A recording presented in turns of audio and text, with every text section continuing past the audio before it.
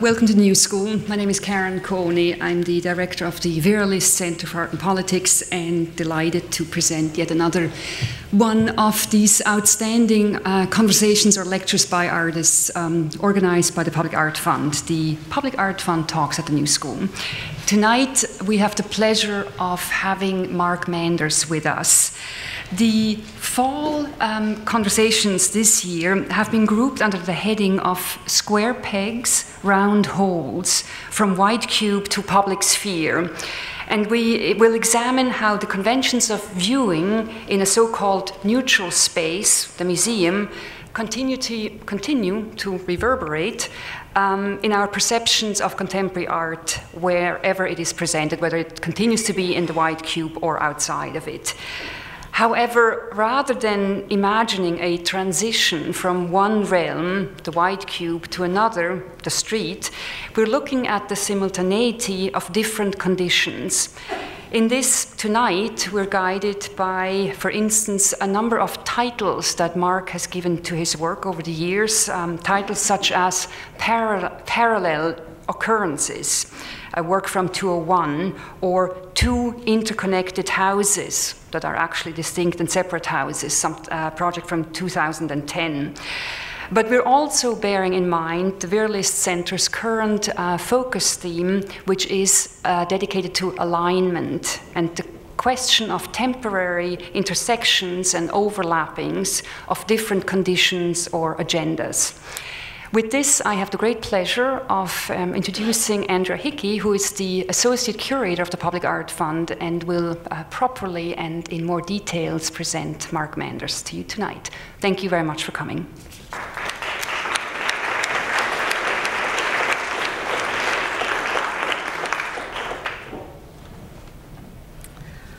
Thank you, Karen. Welcome, everybody. Thank you for coming this evening. And thanks to our team here at the New School, Karen Coney, Pam Tillis, and Naomi Miller for all your help on our ongoing collaboration. I'd also like to just take a second to thank our myriad supporters and board members at the Public Art Fund, and in particular the Dutch Consulate for its support of the program this evening.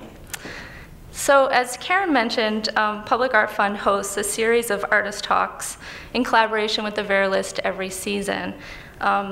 Each series explores a specific theme, and for our fall season, as Karen mentioned, we've asked artists to consider how they approach the transition from working in the traditional exhibition space like a museum or a gallery to the equally complex arena of the public realm. As curators and producers at the Public Art Fund, we spend a lot of time thinking about the impact, the readability, the presence of art in public space for art lovers and non-art audiences alike. We know that these issues are extremely important to artists when they consider making work in this kind of context. So we thought, who better to share their insights on how the creative process is affected by the knowns and unknowns of public space than the artists themselves.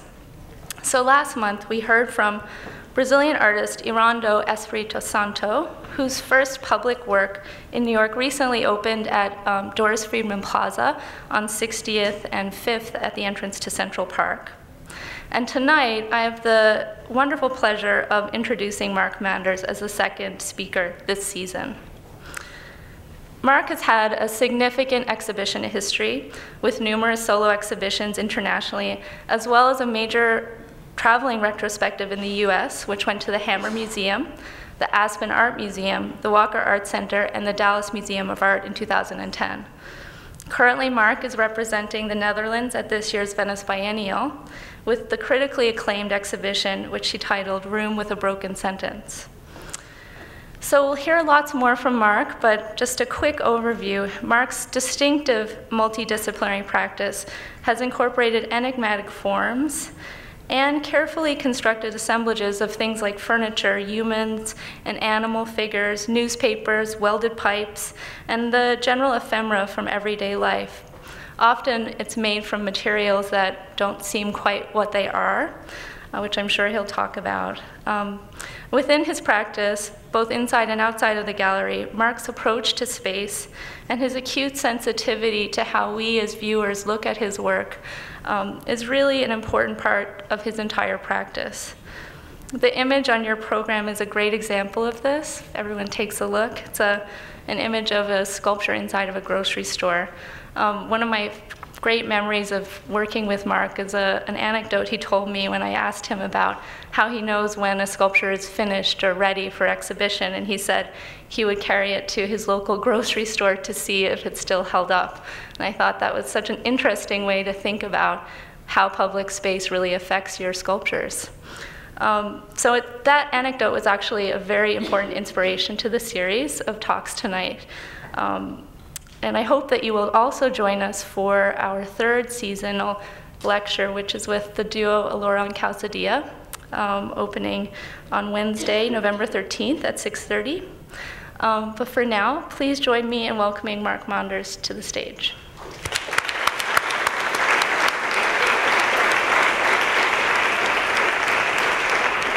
Okay, thank you for coming.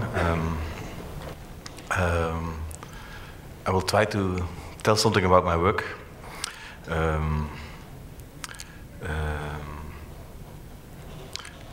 I cannot really explain my work, but I will just tell something about it. Like, for example, this work, I made it in a room where I hardly ever sit. I just always walk around in this room, and I just don't have time to sit in this room. And in this room I made this, I just got the idea to place a figure on this chair. And so I took a piece of wood, and I took some clay, and I made this figure. And if you make a figure of clay, when you place it on a chair, it's really bad for the chair, and it's bad for the figure. So I put in between it, I put some newspapers. And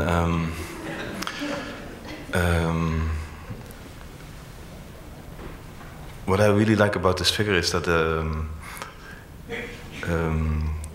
this figure doesn't have arms, and also no legs, and it looks very fragile and very, but also very at ease and very. You cannot really. This figure looks in front of just looks a little bit like you just cannot look into the eyes of this figure. But maybe you have to be.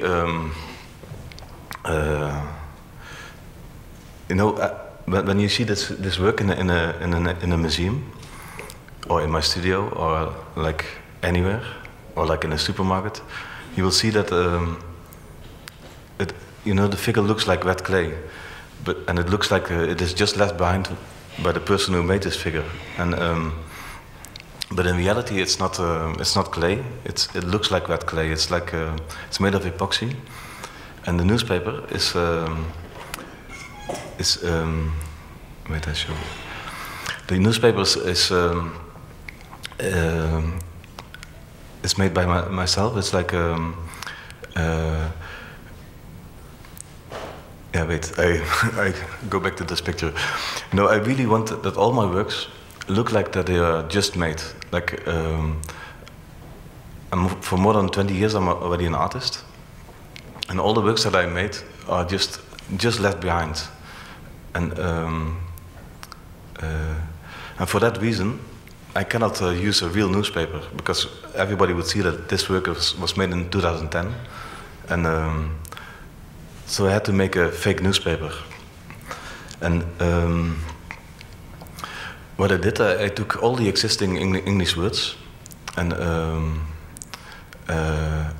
I used every word only once in the newspaper, and I made photographs of dust in my studio, or just things in my studio that are not related to words. You never can recognize words in these pictures, and it really looks like a real newspaper, but it's like it's not related to a place in the world, or like something that happened in the world, or like to a period of, like it's just like a timeless newspaper.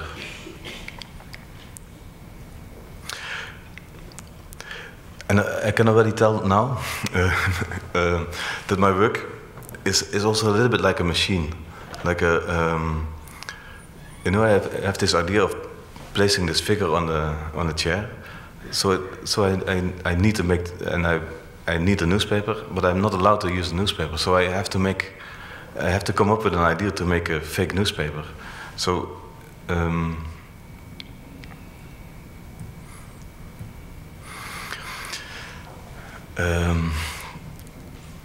this work is for me very important. It's the first work I ever made, and it's made in '86 when I was 18.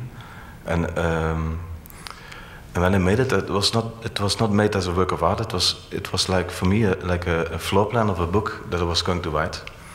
It's like a floor plan of a building with 7 rooms and a corridor and 2 round rooms.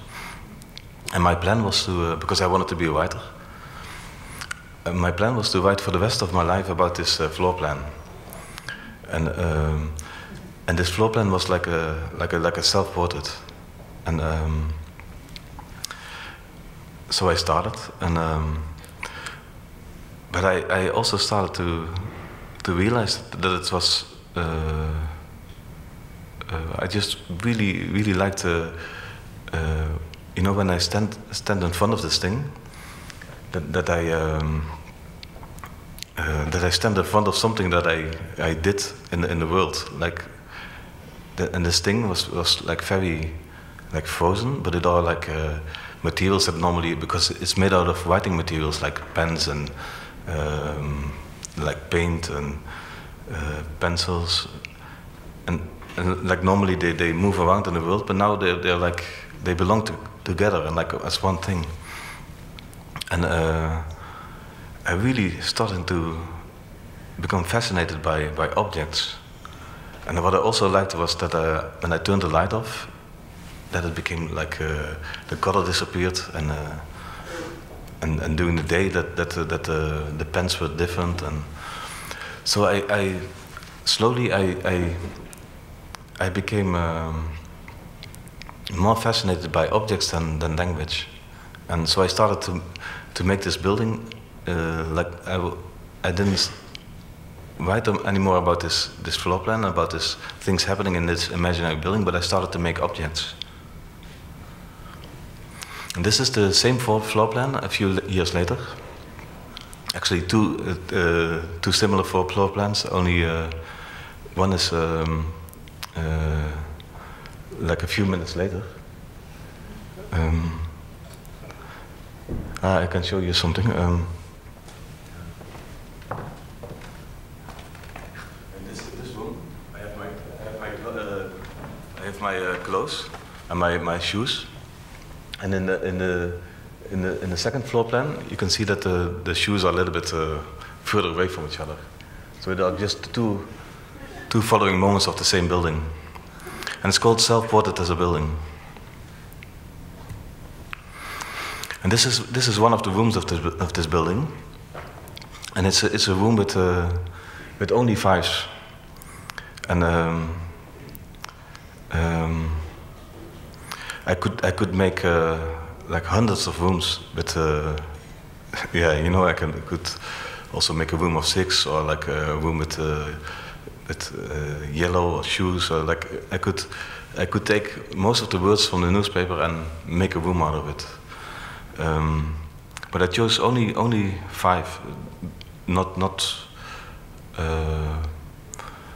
I didn't have a particular reason to choose 5, but I wanted to have to make a room of one thing of the world, and also I wanted to test my mind. To like at that time when I made this room, I think it took me something like 7 years to make it. I said to myself that every time when I see a 5, for example 5 people, that I really consciously think 5, and sometimes I took photographs,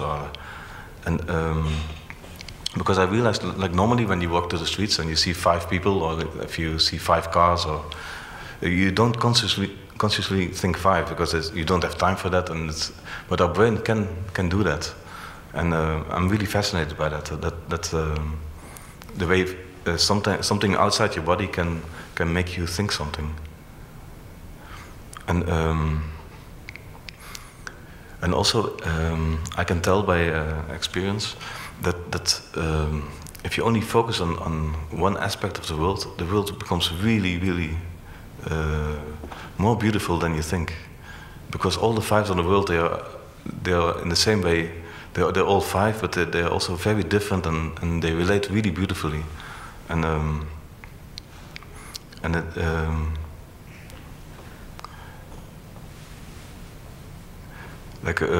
but at the same time, this room is also very scary, I think.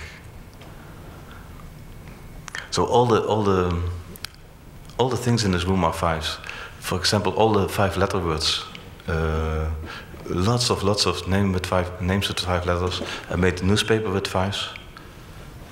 And these newspapers, like for example here, these, I printed them in a really big edition, like I think 150,000, and I spread them house to house. But I needed only a few for myself.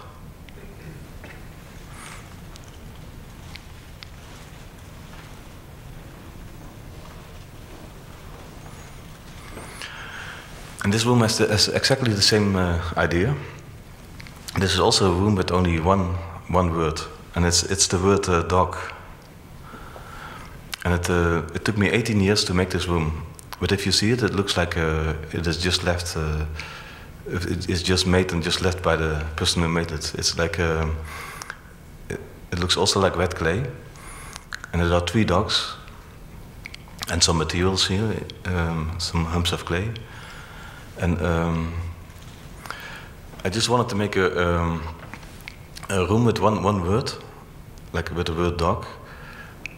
And maybe it also comes from my will to become a writer. Like if you write a poem with like 3 times the word dog, it's like nothing.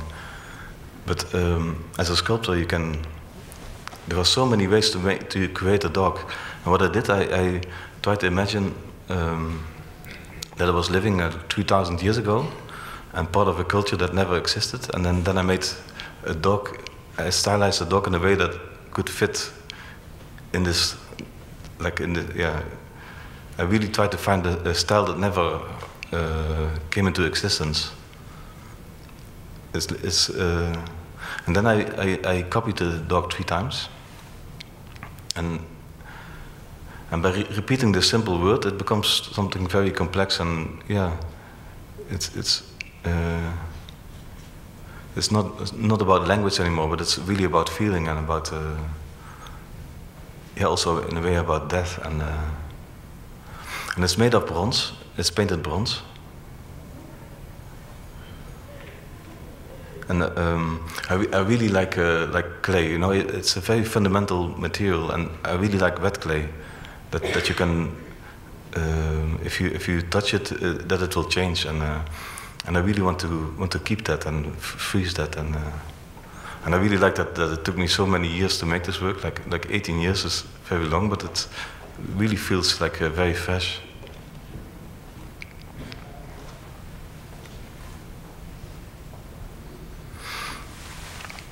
And this is a work that is made out of 3 words. Like you have a table, corner, typewriter, and normally you have like there are 3 words that are very related to each other. Like a table is most of the time related to a corner, and a typewriter is related to a table. And I just shifted these words 1 step, so it becomes like a stage to write a book.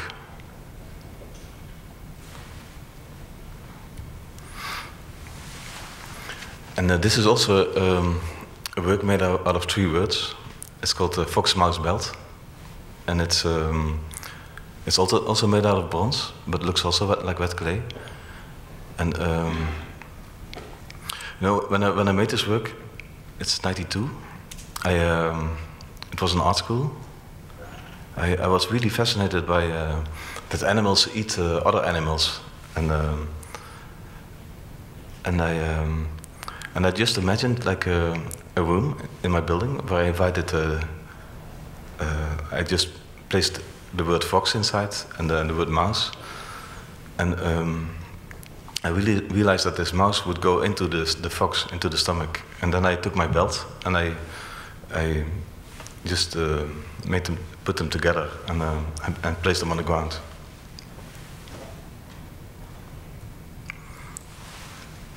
And this is the same work, but then placed in a supermarket. And I think around 91, I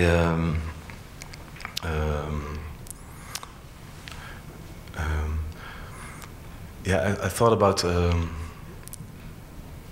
it's a very strange decision to become an artist in a way, and I'm very happy that I can be an artist and that I'm allowed to be an artist, and that there's a place in society to be an artist. It's something very strange, I think, and something very fragile. I think more fragile than we realize. And when I make something, I really make it for myself, and I don't want to think about the public, and I don't want to think about somebody else. I really want to make something that is good for me.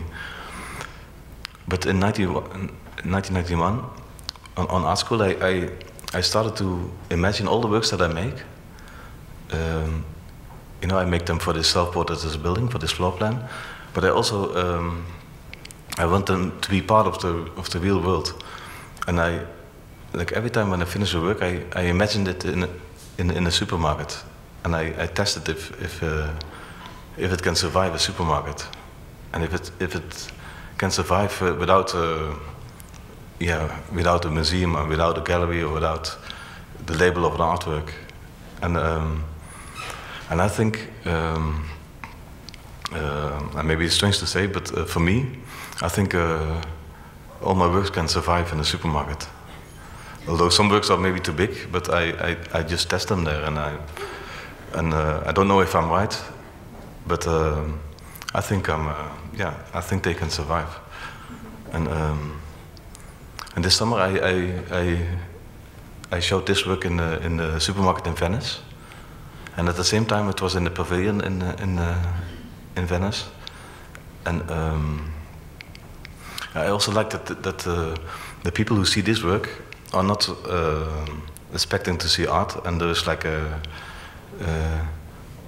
this object is totally on the wrong spot there, but it's also like a word that is spoken out in the wrong space or in the wrong moment, and I think it's really interesting.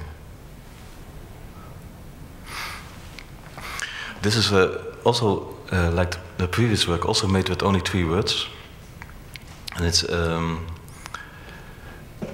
it are 3 words that are always very close to each other. Like this is my upper leg bone. I think it's called femur in English, and a cup and a sugar cube. They are always very close to each other, and like everybody else, I'm also thinking about that I will die, and that I will and I just want to. It's something really not tragic, but something really beautiful that you die finally, and that you can leave things behind. And I just wanted to. I was holding a sugar cube, and I above a table, and. Without me, it couldn't stay in the air. So I needed something to hold it without me being there. And so I took this cup, and I made a copy of my upper leg bone. And now this bone and this cup are holding this sugar cube together. And I think it's really, I really like it. But the thing is that I was thinking about this cup, the evolution of cups. That the first cups were like folded hands that took water out of the river, and then people made cups of leaves and hollowed pieces of wood, and And finally they made a cup of ceramic, and the last moment the cup got an ear, and this ear is really perfect to hold a sugar cube. And this bone needed also something, so I made this bubble in this bone to hold the sugar cube, and I really like that they holding the sugar cube together now, and you know that they're just also dead objects, but they really do something, and they're working for me, and they will hold this sugar cube also without me, and yeah. And I think the most people in this room are also artists or want to become artists. And the great thing of being an artist that you have time to think about this, and that there are like so many times there are cups and sugar cubes and fumers in the same room, but nobody thinks about these kind of things. But I have time for that.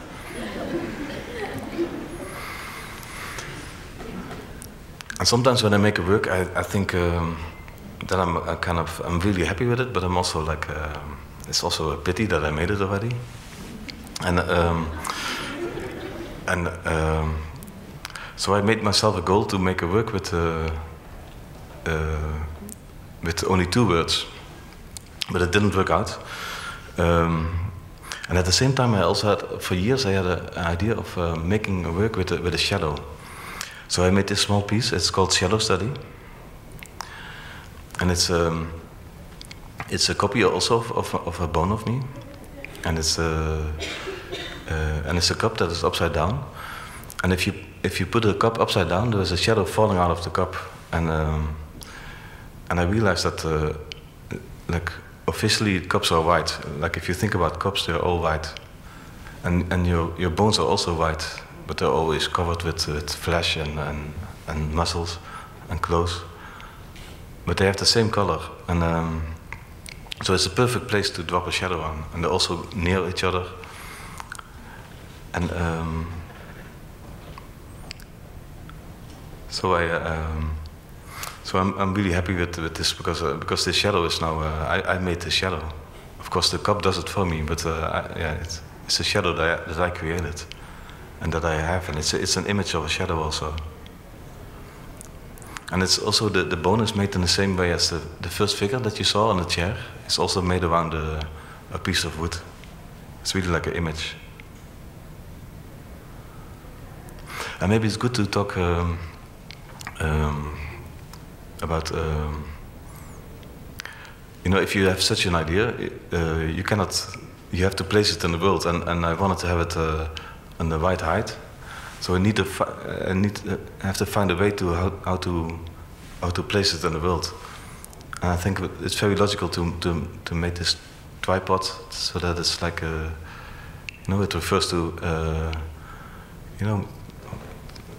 making images and making. Plato really likes this work.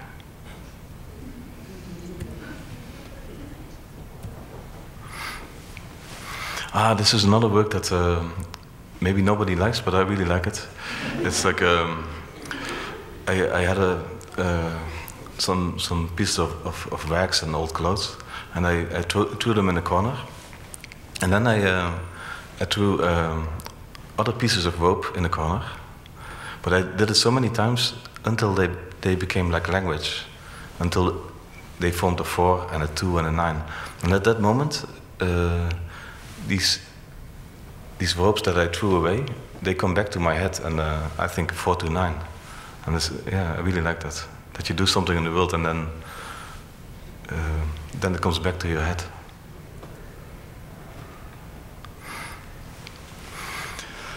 Yeah, this is for me a very important piece, but it's maybe very unclear here. But it's called Hallway with Sentences, and. A lot of my works are made with only a few words. Like this is on the right you see a list of words alphabetically, and I spent some time to make as many sentences as possible with these words, And then I choose the right ones and the best ones, and I made like landscapes with them, or like still lifes, or like yeah. And then when I had these sentences, I made the sculptures of them. So this is one of them that came out of these sentences. It's called the colored room with black and white scene. So it's made like here I have the word color and room and black, white. So it became this sentence, colored room with black and white scene. And it's a room with a figure on the floor. And in the back against the wall you see like a black and white scene. Like there are 5 objects, like remade in like it's like a 3-dimensional black and white photograph. And this is exactly the same sentence, but a very different room. It's also called the colored room with black and white scene. And it's a room with yeah, really just lots of objects, and it looks very chaotic, but it's very ordered and very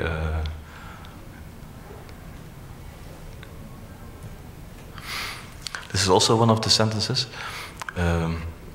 It's called landscape with colors, and it's exactly what you see. It's like a landscape with colors, and yeah, I'm really fascinated by painting, and I really wanted to be a painter also, but I never managed to really make a painting, and I also like to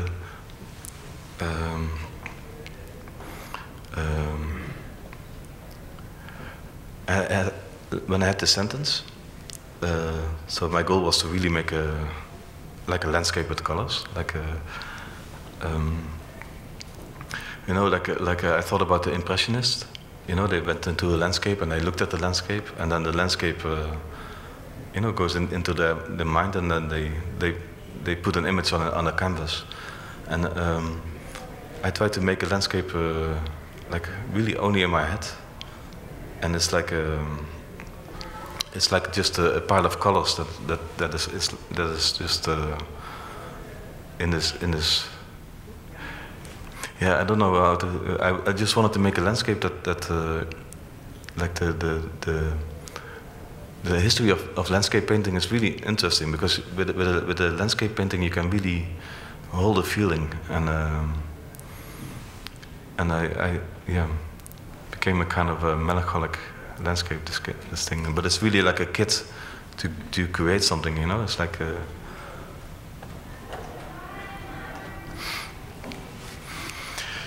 yeah, this is another work about because the theme is also like I'm talking about landscape now, about language.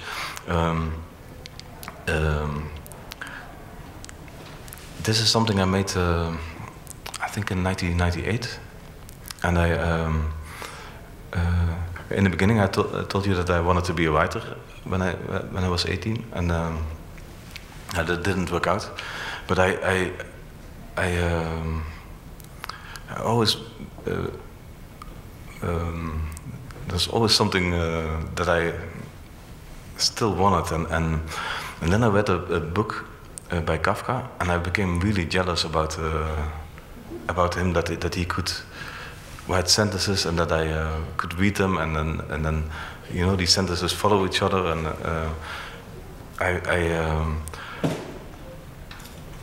I really wanted to write again. And then what I did was I went to the supermarket, and I looked for a product in the supermarket where I could write with. And I found out that with tea bags you can really make like I don't know how to say it in English.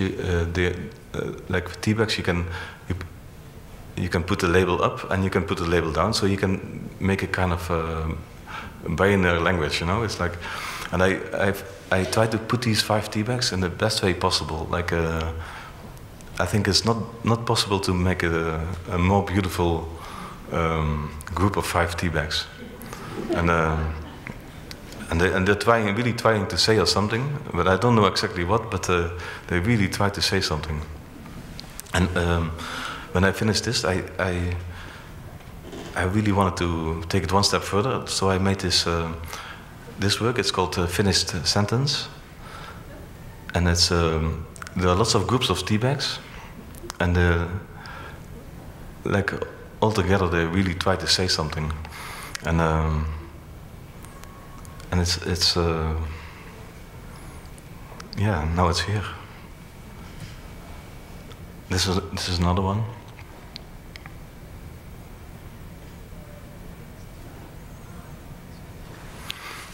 And it's really fantastic to make this, and it's a very slow process, and it's yeah.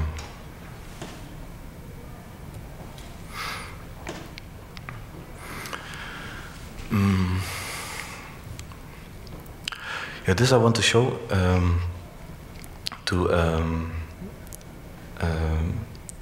I think the main tool of being an artist for me, at least, is really like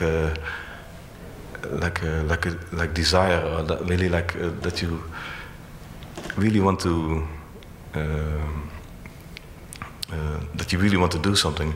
And for this work, I had 3 different goals,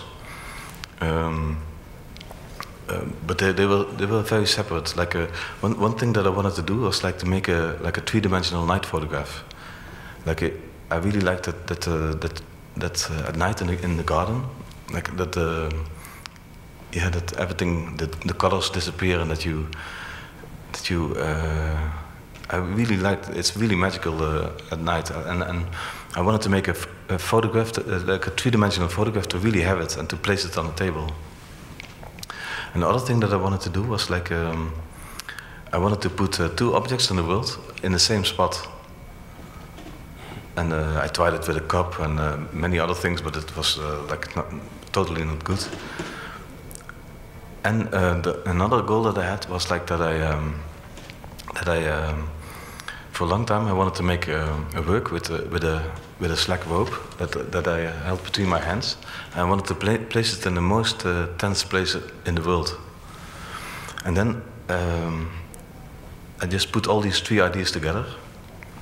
So I made a scene of with a slack rope that hangs in a garden, and the slack rope is in the same place as a cat.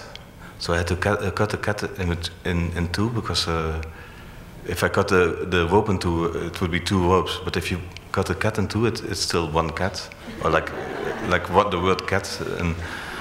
And then I made like a 3-dimensional copy of it, and I placed it like I cut it out of the night and placed it on the table.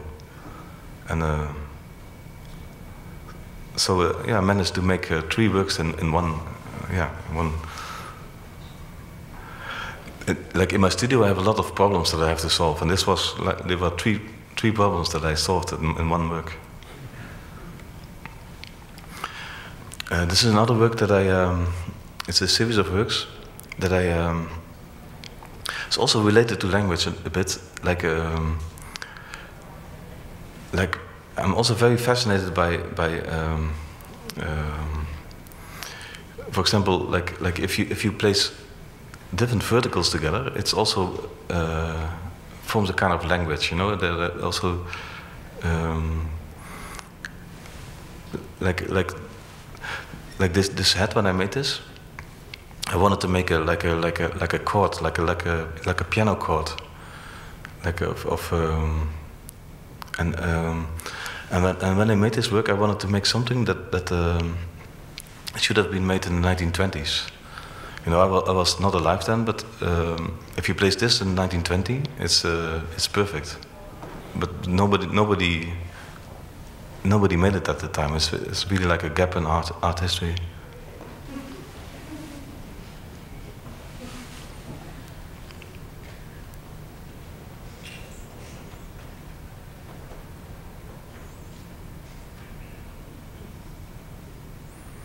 This work also took me maybe also 18 years to make. I had this idea of making. I wanted to make I really like Piero della Francesca, this painter, Italian painter, and in his paintings he has really paintings of really beautiful necks, and wanted to make a sculpture. Yeah, I really wanted to reach that level that he did. And I also wanted to make a work with. I have short hair, and I really wanted to. I imagined how. Yeah, it must be wonderful to have long hair and that it waves, and yeah, I just made this work.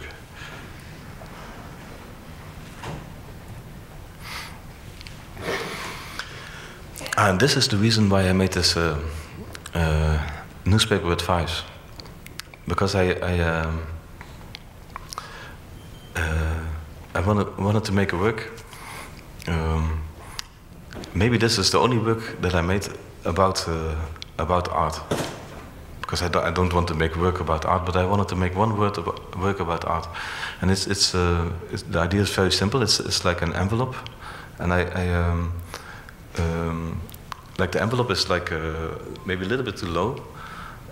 You know, this fox has an envelope in his attached to his nose, and I try to find a way to handle over an envelope. Now, normally, if you handle over an envelope to somebody, you just give it, or you mail it, but you can also give it in a very complex way. And in this case, the way that I handle over the envelope is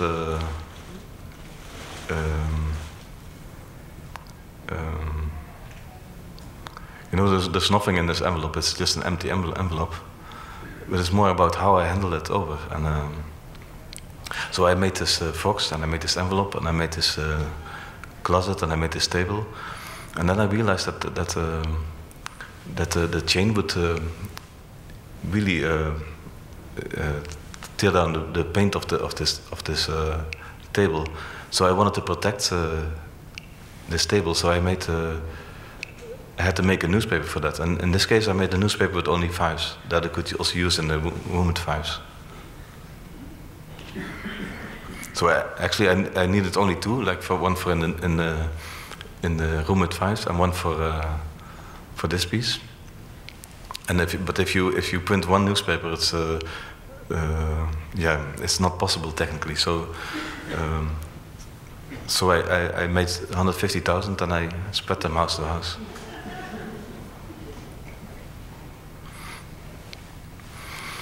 And this is a work that is also made only of a few words that are like very related to each other, like a table and chairs and a figure and clay. But I tried to make a work that is very tense and also very fragile, and it's really like a balancing trick, and it's I think it's hard to describe, like, but it's in a way it's very, very simple. Like with I just wanted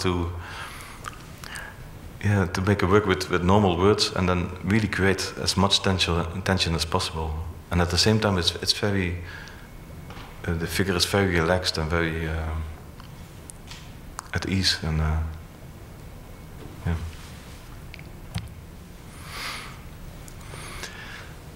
Yeah, this is another work that I made a few years ago, and it's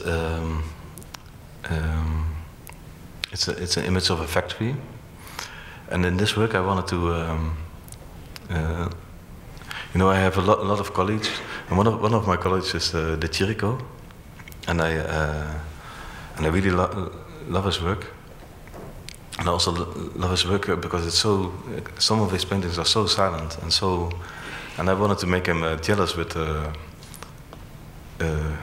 his work, and I wanted to make a room with a factory. So you know, it's a work with it's only one word in a room, like it's a factory, and it's an image of a factory that is made in a kind of living room, and this factory is connected to a figure, like there's one foot against this part of the factory, and like if you see this in reality, because it's difficult in this picture to see it, but like under this factory, there's kind of a kind of machine, and this machine is based on the very first floor plan that I made. And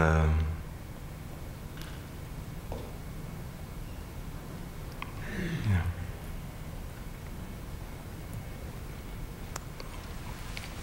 This work is called a perspective study.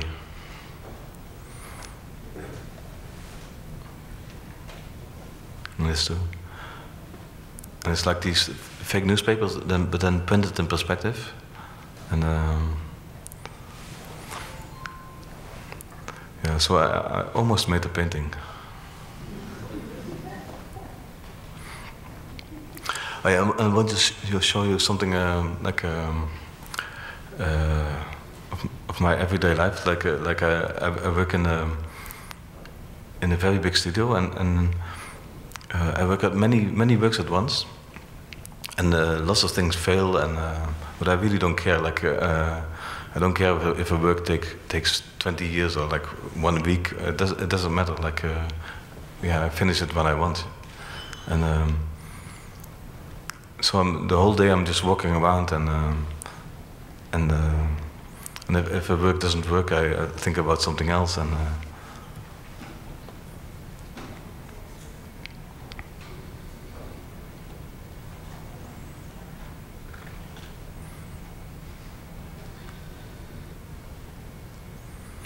This is I forgot to put drawings in my slideshow, but yeah, I also make drawings.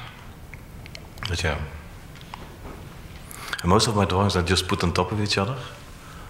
So they're like big piles, and I don't show them, and I just yeah, I just make them.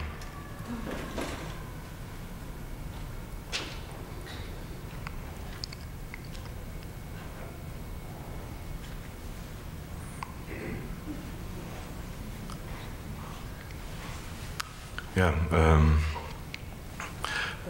this piece is now in Venice. There's this big hat, and something you don't see in this picture is like that on the back. There's like it's like a working table. So in the back there's a place where I can sit and make drawings, and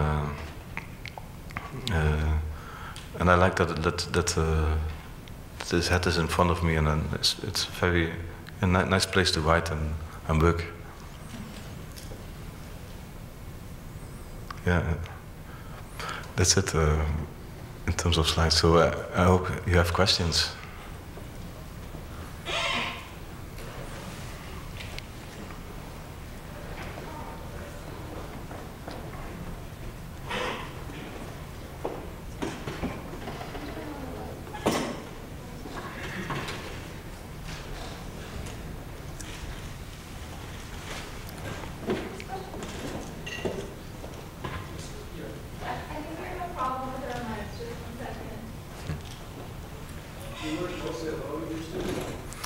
Excuse me?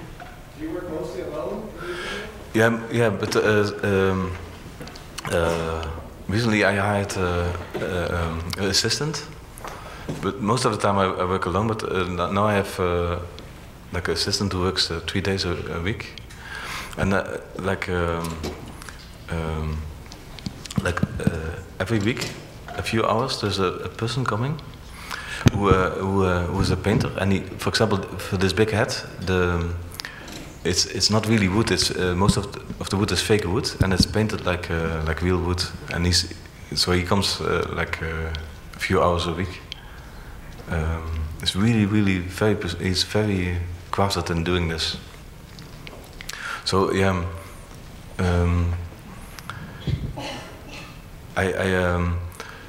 for example. Let me see if I. For example, in this picture, you see like these iron chairs. I just I don't make them in my studio, but I ask somebody to make it in a company. Like I could also hire somebody in my studio who makes these iron chairs, but I also need time alone in my studio. So I know there are also many artists who have a lot of exhibitions who work with many people, but I really want to keep small, and I hope that answers your question. Thank you, Mark. if everyone could just raise your hand for questions so we can record them. Okay, yes, hi. Mark here. I've enjoyed here on the... Okay, yes. yeah. I've enjoyed looking at your work from Documenta to Venice to Tanya's and Carol's gallery, and until recently I was not aware of the fact that the objects were modeled upon the structure of words, which makes it even more interesting. I was wondering how much I presume you think of the words in Dutch first, a language no, in I English. do not know. I work in English. You work My in English is not so good, but good enough to make a... You know what really my goal is? You know, you have these newspapers with all of the English words, and my goal is to say really much with only a few words. You know, like for example, the work with the table and the figure that is in balance. It's only made with like just a few words, and my goal is really to use as less words as possible. My question, anyway, I mean, you partially answered, but do the same words, the same objects in Dutch have some kind of alliteration or relationship between letters that may have triggered some of the associations? Not really, but you know, it's an interesting question, because I'm also interested in Remo Roussel. Maybe you know him. He's like this French writer who influenced Marcel Duchamp, and he worked in a very different way, but also like he also used language as a machine, and and you know, he made books like words can have like a double meaning. And for example, he wrote a book or like a story, and it started with one sentence and it ended with the same sentence. Because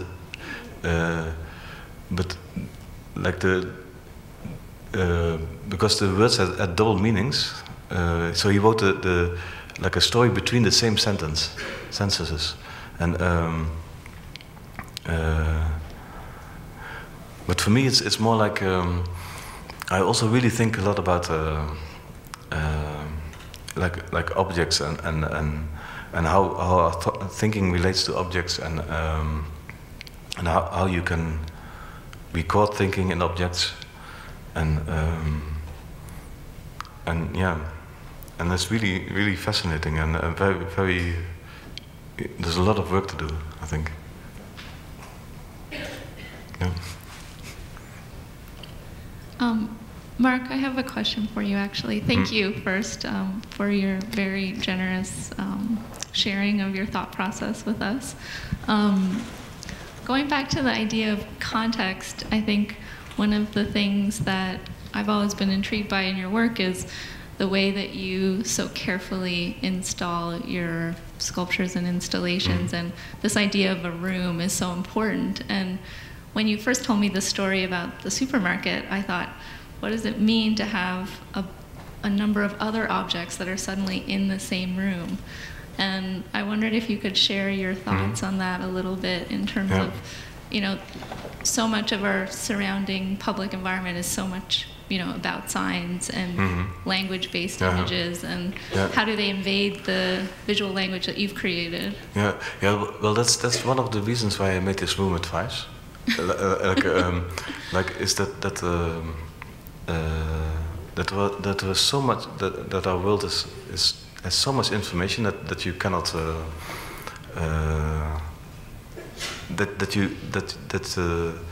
of course our mind is able to if you see an object that you can think the object in words, like for example 5, but there's so much information like that you cannot you become crazy if you do that, like with everything. And I just realized that like if you're in public space, that you really see everything with like through matte glass in a way, because you have to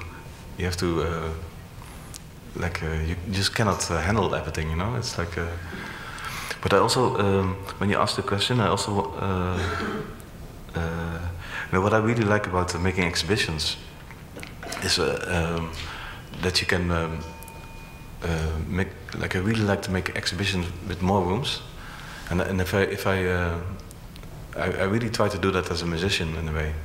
Like normally I start with one room, and and for me that room makes kind of like a sound, and then I think of another room that really reacts on that first sound, and it's really like composing like almost like a musical piece, and that like I try to achieve a point, and when my exhibitions are finished, that if you walk through it, your mind becomes like a camera, and your eyes become like a camera. That is everything is very concentrated, and the way you move through the space, it's and the way you relate it to the objects, it's like very. I try to create something that is very focused and very precise, and maybe almost too precise. Like, you have to know where you're looking, maybe. You have to know where you're looking. I think when you walk through an exhibition of yours, there are very specific sight lines that you've chosen for the right view. Yeah. We'll take some more questions. I have two, if that's okay.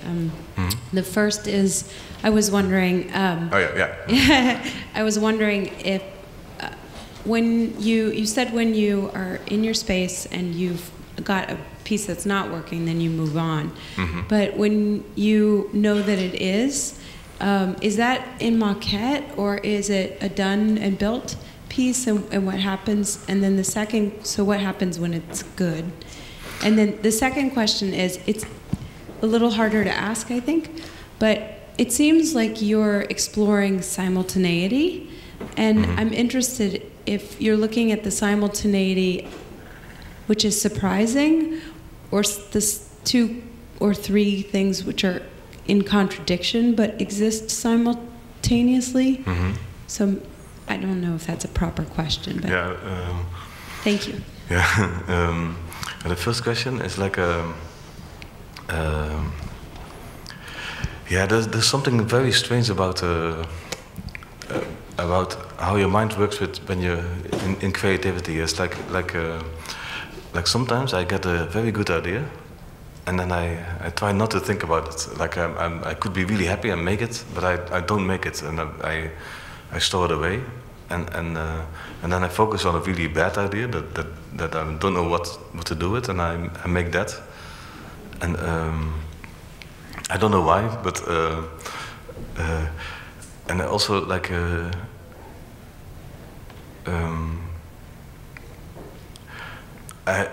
Several times I had also, for example, I'm also reworking a piece that I showed in Documenta, and I think it's really a good piece. But I always thought like I can make it one step better, and so I after Documenta never left my studio again, and now I'm making it better, and so it's 11 years later, and. But I was already happy with it once, and I think I will be happy with it twice. And some works that, I really feel free to do that. Like it's in the moment when a work is ready, it's really addictive, and you immediately want to make another work. And so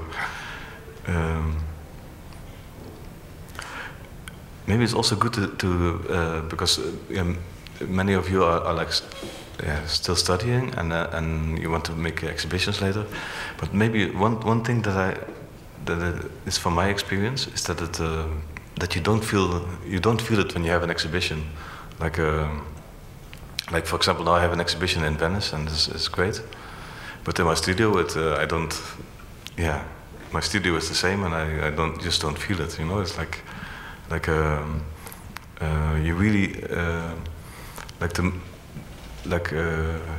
I really get my kick out of like making the works and making an exhibition. But but not really that people see it. I don't, like, that's very abstract for me. It's like it does not really matter if 100 people see it, or you just don't feel it because you're not there. You know, you're in your studio and you're making your things. But it's really great when it's possible to be an artist. It's fantastic. I'm really grateful for that I can do it, and that I really have time to do my thing. And I think we have time for 2 more questions. There's one in the back. And we have one here in the front. Hi. Here. Thank you for... I'm here. Oh, okay, yeah. Thank you for your lecture. I just wonder if you could tell us something about your interest in books, and all this thing about Roma publications and how it does relate to your practice as an artist and as a publisher too.